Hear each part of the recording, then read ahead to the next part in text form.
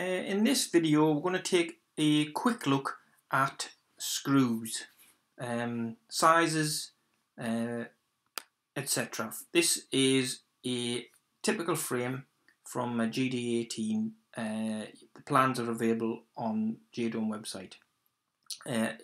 I use the beveled frame method.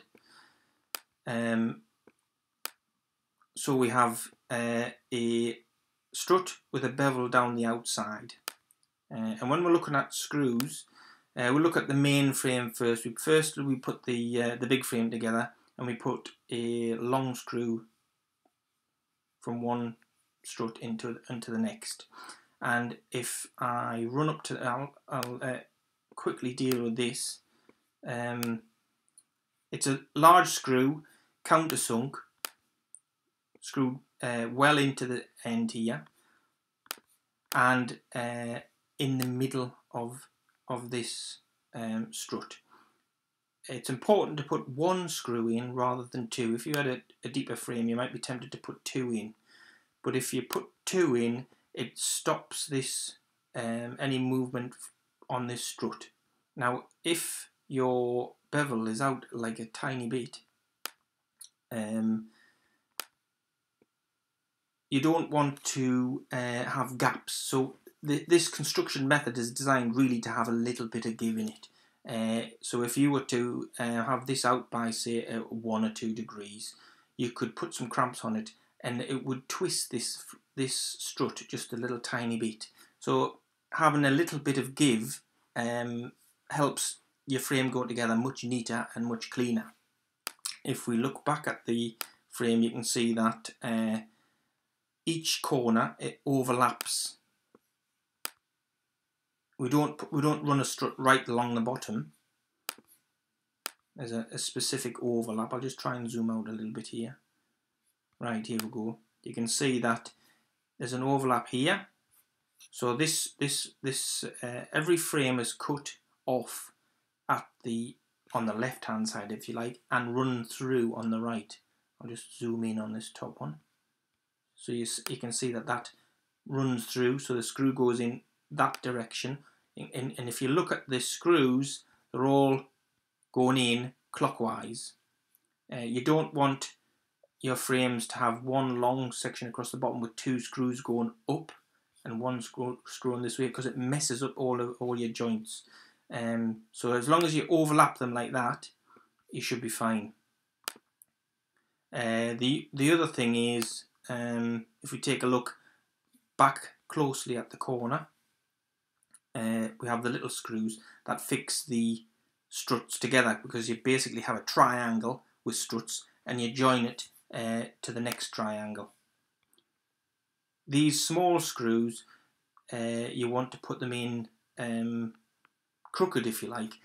A screw is much stronger and much harder to pull out if it's put in at an angle. It's an old joinery trick. If you put them in straight, you can pull them out, especially with thin screws. These are number 440s, so they're less than 2 inches, maybe 1 3/4 inches, and quite thin. So they're quite liable to pull out or snap or something like that. So the theory that I use is to put a lot of small screws in rather than not so many big screws. This one here can be as long as you like, as long as it doesn't split the strut. But what you want to do is you want to put the small screws into the corners, as close into the corner as you can. Obviously I use a drill bit for this. I use an electric drill with a screwdriver bit on it. You won't be able to get these screws in the corners unless you put them in crooked anyway. If you were put them in straight, you wouldn't be able to get the drill in for here. So it's important to get these screws here as close to the corner as possible. It doesn't matter if you overlap this screw, as long as you go above it or below it. And try and get these 2 screws as close to the corner as possible. Let's take a look at a more fully constructed dome with the panels, the frames I should say, joined together. Here we have it in a typical dome. I'll zoom out a bit. This is again, it's the GD18, and I'm showing the screw detail on the pentagon panels. If you can see here that we've got the screws in crooked, and we've got some screws in going from this side and some screws going from the other side. It's probably a good example of how I do it. It looks a little bit higgledy-piggledy. You've got all stabbing in at different angles, but this is much stronger than putting them all in straight and neat and tidy. And the idea is to put plenty in. I mean, you're looking at maybe 6 down the side, or 8 even if you count both sides. And when you have your finished joint, remember I talked about the overlapping. If you have them all overlapping the same way, no screw interferes with another screw. You don't get any screws crossing each other or wanting to go from one to the other.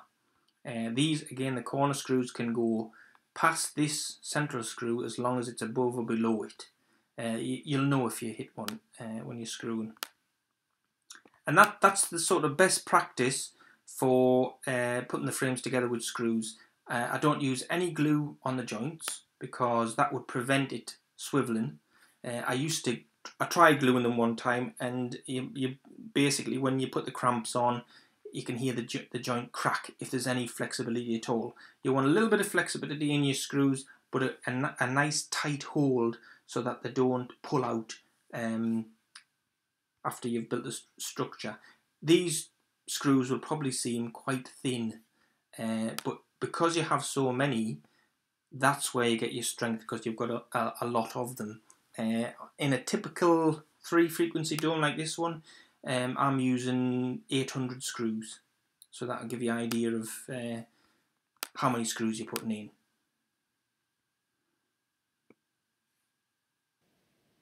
And finally, let's talk about C-cramps. You're going to need an absolute minimum of 3, preferably 6 C-cramps, and never try and pull your 2 frames together with screws.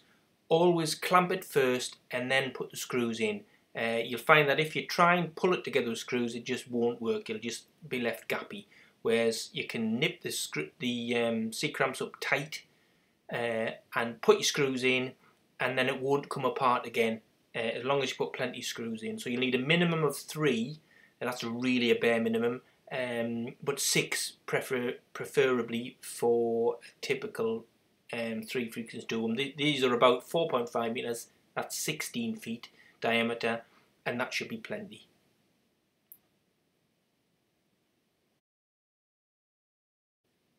Anyway, thanks for watching, and we'll see you in the next one.